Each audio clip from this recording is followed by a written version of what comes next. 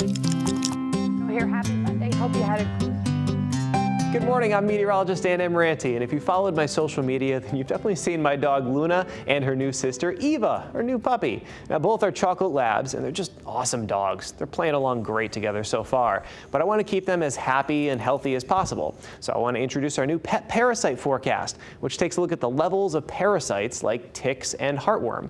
Now each Monday, Wednesday, and Friday, we'll dive into the data on these pesky parasites so you know what's going on in your own backyard.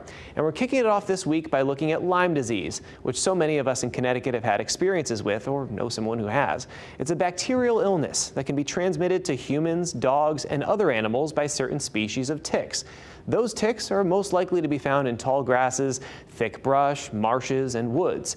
Although you can find them year-round, ticks tend to be more active during the warmer months, so these last few nice September days might actually be putting your pet at a higher risk. So this right here is our pet parasite forecast map. Now it shows that much of the Northeast is in that high range, and you can go state by state, county by county. We can zoom into Connecticut here and see that the numbers are a little lower than historical averages, but still in that high range. So with the elevated chance, it's definitely a good idea to do daily tick checks of your pet and your family and talk to your vet about tick protection for your furry friends. This content was provided by Pet Disease Alerts, a nonprofit organization funded by the Companion Animal Parasite Council. This forecast is sponsored and made possible by Merck Animal Health, the makers of Bravecto flea and tick treatment.